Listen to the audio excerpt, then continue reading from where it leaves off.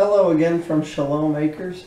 Just wanted to give you a quick little update on an appliance that we use regularly, probably multiple times a day on the house, at the homestead, and it failed on us. So we've got a Vitamix 4500 blender. It's a great blender. Wouldn't want a different one. I know there's lots of other types out there, but we like the Vitamix. Works really well.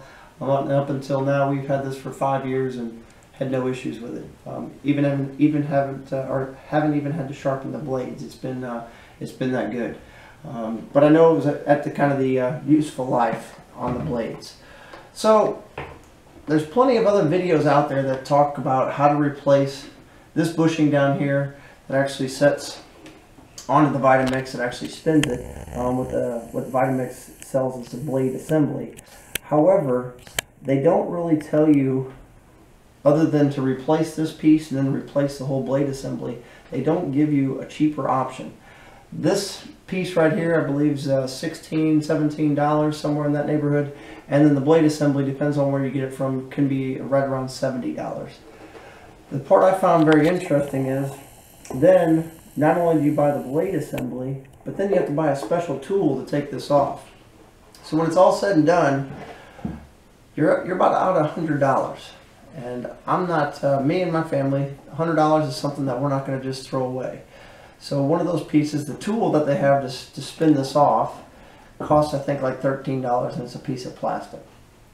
So what I'm going to demonstrate here is, we've actually fixed it. I want to demonstrate how we fixed it, so then that way you can see it and hopefully save yourself a bunch of money. Because what actually happened in our particular case was the bearings on the inside failed.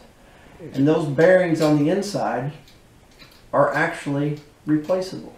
So instead of spending $70 for the whole blade assembly, I went ahead and took the option of pulling it apart and seeing if we could just replace the bearings. So what I have here is just a type of a pipe wrench. I just stick this on the bottom here, pull it a little bit tight because I tightened it down pretty good, and you just spin it simply off. That little turn, and you can use a large adjustable wrench, anything like that you have. That saves you $13.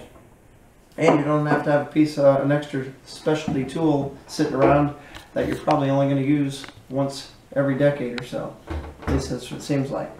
This piece right here, I torqued it down pretty good. Give it a little tap, and it should pop right out.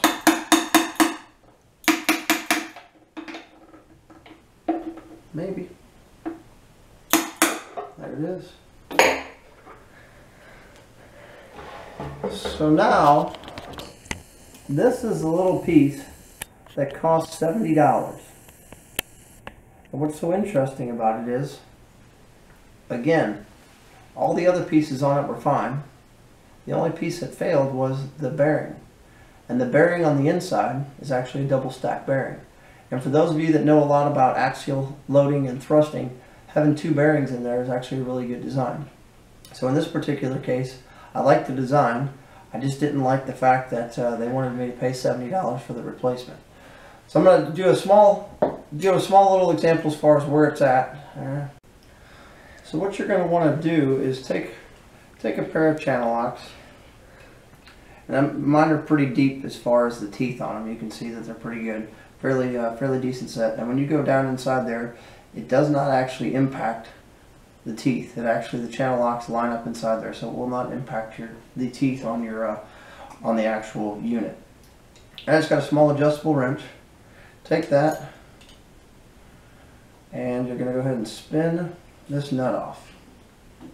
When you spin this nut off, you're going to go ahead and find a square washer.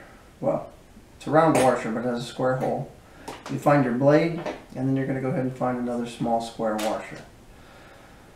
So this leaves you this little unit right here. And there's a couple different ways to take this apart. So if you have a small press, that would be ideal, and that's what I would recommend. That's what I was able to do at the house. I've got a small little press, and was able to just go ahead and press this out. When I pressed that out, I found two small roller bearings just like this. They're just they're the sealed type roller bearing. Nothing fancy about them, but they are sealed. The piece that I ended up going back with, I double stacked them, and just the way they were. And the nice part about these bearings are, I can tell you the size. So they're 22 millimeters outside diameter, 8 millimeters inside diameter, and then the thickness on it is 7 millimeters. And again, this is if you have the Turbo Blend 4500. I'm not sure about any of the other models that they have out there. The piece that I did, as far as to upgrade this a little bit, I actually went ahead. They make a bearing that actually has a little bit more of a dust protector on it, or kind of impurities on it. And I went ahead and put this style bearing on the top. So right here on the top portion, once you slide this out, I've put this on the top and then this one on the bottom, since the impurities should, if anything would happen to it, would get in the top. The only trick to this whole piece is, I don't know if we can zoom in here, right down inside there's actually a small piece of rubber, and that rubber actually has a small O-ring. And that O-ring actually, there's a milled spot on the inside of this piece of metal. So when you're pressing that out, make sure you don't damage that, and then you can simply slide that back together. But if you would damage it, I don't see it being an issue, because as long as you put it back in there for the spacer, you'll have the better bearing, and then you shouldn't have to worry about it. So that's as simple as it is. Go ahead and just put it back together. While you've got it off, I would recommend anybody sharpening the blade, and then you should have a new unit. And these two bearings at the local store cost me $5. So if I would have went online, which I looked up later, if I would have had them in advance, I could have got both these bearings sent to us for $3. But it's one of those pieces, bought them here locally, support the local economy, and at the same time didn't have to wait for shipping. So that's it. I'll go ahead and put it back together now, so that way you can see the reassembly, which is pretty simple. Again, hold this in place, simply tighten it back down.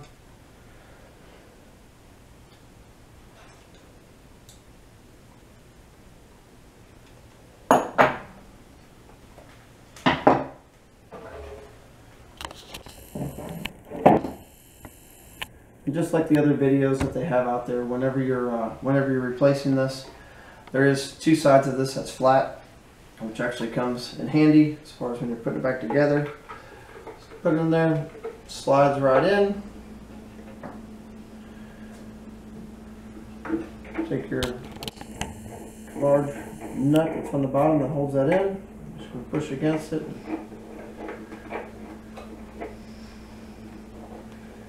Thread that together. There it goes.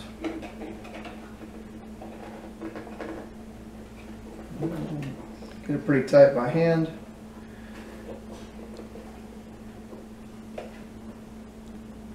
And then just simply take whatever you have as far as that you can open up and adjust.